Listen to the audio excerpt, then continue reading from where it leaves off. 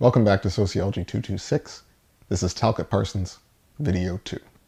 We're going to do three things in this video. First, I want to explore Talcott Parsons' structural functionalism. Next, I want to explore Talcott Parsons on medical sociology relating to the readings you just did. Finally, I want to talk about Talcott Parsons on education before I get you ready to do your 2-paragraph response. Let's do it. We already spoke about social roles and action in the past video. And we already said they relate in an action system. But what are the properties of action systems? Following Weber and Durkheim, Parsons turns his attention to the general features of action systems. When people call him a structural functionalist, this is a term you'll hear a lot, they refer to the ways that he situates action. In order to continue to exist, any organic whole must be sustained through these four functions. An individual human organism meets these four requirements, you or me, as does a social system, like Canadian society. A key Parsonian question. What coordinated components of action systems lets them continue to exist? These are 1. Adaptation, 2. Goal attainment, 3. Integration, and 4. Latency or pattern maintenance. On the slide, you'll see the AGIL system that Parsons introduces in The Social System, published 1951. While before, in The Structure of Social Action, Parsons was trying to distill a theory of action from existing sociology, now he's trying to build a theory of action from the ground up. This applies to any organism that acts. Let's go through the four structural functions in detail. 1. Adaptation.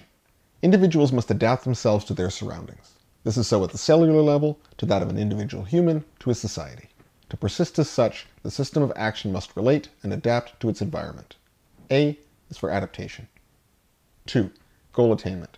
Secondly, Parsons says, an action system must outline and organize itself according to needs. Problems need to be identified, and decisions need to be made.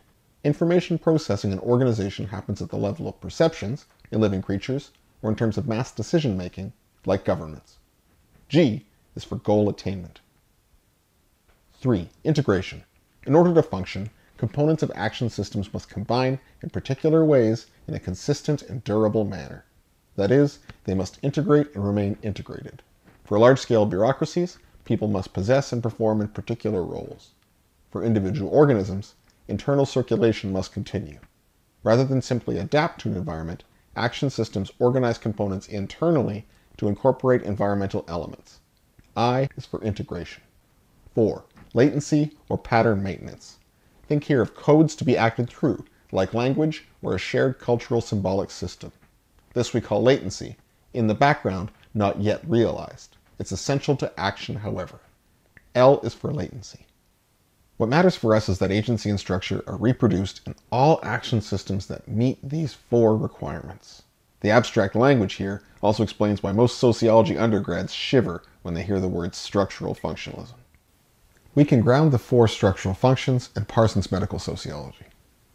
Very few people would call themselves structural functionalists today. People are, however, revisiting Parsons' concept of the sick role. As I said earlier, this piece is the consequence of Parsons' observational work in a psychiatric clinic in the 1940s. Parsons is interested in the structure of healthcare and how the social roles within it allow that structure to function. So there are two key roles here, the doctor and the patient. This is early work in the sociology of deviance. Against the backdrop of normal social obligations, sickness is a form of deviance. By this, Parsons means that actors must deviate from their existing social role to adopt the sick role. We have expectations of fathers, mothers, daughters, or professors, and in adopting the sick role, one takes a deviant role instead of one of the others. From the piece, the sick person is, by definition, in some respect, disabled from fulfilling normal social obligations, and the motivations of the sick person in being or staying sick has some reference to this fact. Parsons will say that there are strains on existing social relationships in this transition, and that illness as deviant behavior matches, in terms of structural function, other types of deviance that we can document in society. I must emphasize that the entity here is a social role rather than a single individual organism that happens to be sick.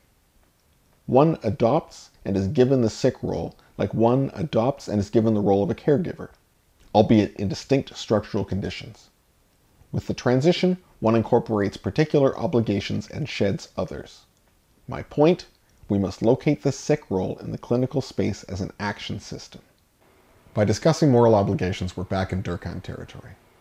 Here we get a fourfold sketch of these obligations. 1. Freedom. Sort of. The sick person needn't fulfill all the social obligations they had previously. 2. Excuse. If you're sick, you are free from responsibility for your state. Somewhat. 3. Recovery. While one is sick, it is expected you return from this state as soon as possible. 4. Need. The person in the sick role is defined as needing help. Such are the basic moral attachments underpinning the sick role. Now, one can be good at being sick and meet all these attachments quickly and get better, or one can be awful at it. What matters is that inhabiting this role, we reproduce the social system somewhat, or will be corrected by others. Here we should also note that the only criteria that Parsons uses to distinguish what sickness is the role criteria. That is, one is placed in a social institution, if not a physical one. He is agnostic about whether or not the symptoms are true, false, or whatever. Mentally ill or not, you have to play the role. Healthcare isn't just about deviance on behalf of the sick person, but also the social role of the healer. Having dealt with the sick role, Parsons turns to the role of the person whose job it is to heal them. Here, as in the sick role, Parsons looks over the differences in technical training needed to qualify as practitioner. What matters is that the role is given to them based on qualification, not the qualifications themselves. In order to maintain this social role in the clinical action system, there are modes of obligation that shape behavior as well. As with the sick role, there are 4 major points here. The physician's role is 1. Oriented to the welfare of the patient rather than for profiteering, etc. They shouldn't be in this for the money, at least over the well-being of the person in their charge. 2. The psychiatric patient can express to the physician things that would not be possible in other social situations. 3. The therapist is not to reciprocate on fantasies or desires should they be expressed. 4. The physician is ultimately given the power of sanction and support, something needed by the subject of expertise. These aren't secondary to the technical expertise that the doctor has, says Parsons, but rather are primary from a structural functionalist perspective. They relate to the functional prerequisites that the clinical order must have if it is to maintain its coherence as an action system. In short, to continue working at all. We can similarly apply the structural functionalist perspective to the sociology of education. Here, I'm going to explore Parsons' essay, The School Class as a Social System. Parsons applies his theory of sociological systems to the school class and the development of the individual child therein, having read Freud since the mid-1930s. Child development, too, he argues, is subject to the 4 structural functions. Parsons is interested in how individuals come to occupy social roles, but also how those roles change over time. In the school class, we have the first major socializing agent after the family, and children who attend school encounter social rules and obligations they had not seen before. How do we occupy various social roles as we advance through school? What are the successive obligations and rules placed on us as we do? Here the structure in which action is located is not the entire school, but the traditional school class. You know, kindergarten class, grade 9 science, and so on and so forth. So don't think about education as a whole, but think about the class itself as a social organism. Finally, and this isn't crucial for the theory, but interesting to note, Parsons draws all of his conclusions based on a data set of Boston high school boys. Remember, he's at Harvard. Both his medical sociology and his educational sociology draw from his time and place there. Let's look at how social roles change and develop over time in the school class. Here I've drawn up a chart showing you the changes in the social role at work in the classroom in 1959 and the ways that Parsons theorizes them. So, I've selected the teacher role, the goals of the educational enterprise, and notes on sex gender. The teacher's role shifts as a primary caregiver to those in the elementary school system to one that becomes more and more varied. Then, the teacher was almost always a lady, and she was the first universal category children would encounter. Yes, Mrs. Zacharias was my 3rd grade teacher, but I also learned what a teacher was in my interaction. As we progressed through to tertiary education, the teacher becomes one in a sea of many. No longer just a caregiver, but more specialized with the education the teacher is supposed to provide. This leads to the second mechanism, goals. So, as I said, with the increasing specialization in classes, we also have a shift in the skills taught and learned. Primary education is mostly moral education, learning personal skills. Whereas, as we progress through the system, people are expected to employ more and more specialized skills, and there is a hierarchy given, grades. Not only does high school teach skills, but it also allocates students to future paths and supports the division of labor. It puts people into jobs according to capability, says Parsons. Finally, gender. Not only is the school class a skills sorting system, but it is also a gender sorting system, says Parsons. In 1959, it showed the skills men were to learn and women were to learn. It begins with complete social segregation by sex in friend groups.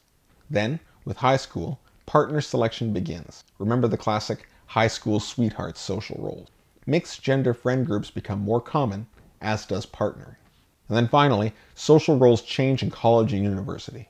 At the time, most women didn't attend, of course, but with changing social climates, more and more women entered college. And there's no prohibition on the relationships between students and other students, or even faculty. Gross, I know. We've all heard those stories. So, the point of all of this is to show how social systems are adaptive and also how we play the roles that perpetuate them. One can be a good student, or the class clown, or the kid who smells and has a bowl cut and plays too much Nintendo. But we keep the system going. And so too for the teacher role. Remember, it's not an individual, but a finite moral and social role that we occupy.